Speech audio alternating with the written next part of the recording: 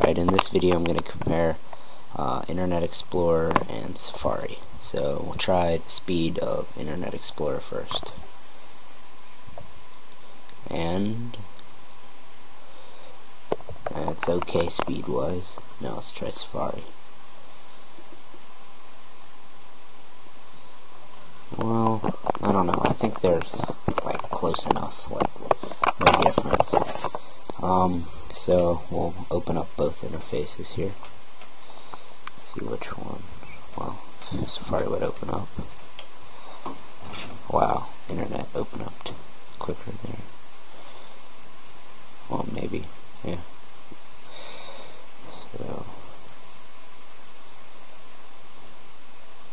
geez, Safari open. Alright.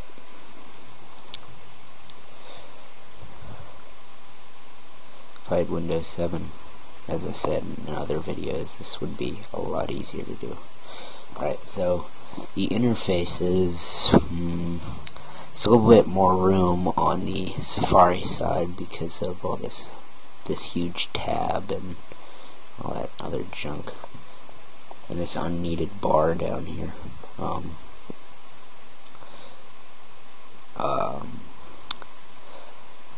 Like when you click in the Google search bar, it highlights it in blue and doesn't do anything when you're in IE. So if I search something like hi, it'll search it, and if I search something like hi, it'll also search it. So if I'm trying to think where I can do this.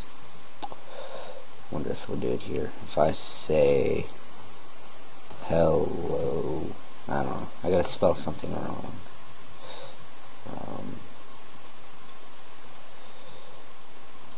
Well, I'm not sure. I think this one autocorrects and IE doesn't, but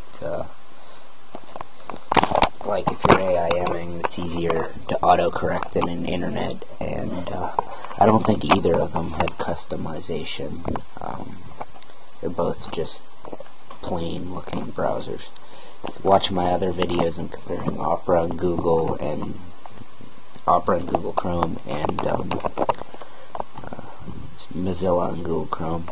Out of all of the browsers, pretty much, the better ones, I'd say Google Chrome is the fastest out of all of these. Not even sure why I'm comparing these. You shouldn't even have these unless you have a Mac. I don't know. I just say Google Chrome beats all of them.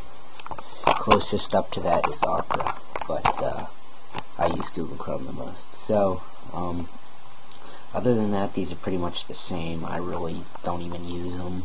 Can't really compare too much about them. They both have tabs, but I never use IE. And as you can see, it's kind of bookmarked the default tabs, or whatever they call it anyways. Yeah. That's about it. And actually, no, that isn't about it. There's not even tabs in Safari. It's a bad, that's annoying. You have to open more Safaris. Well, that's as I said about it, and I'll watch my other videos if you haven't already. Subscribe and rate, please.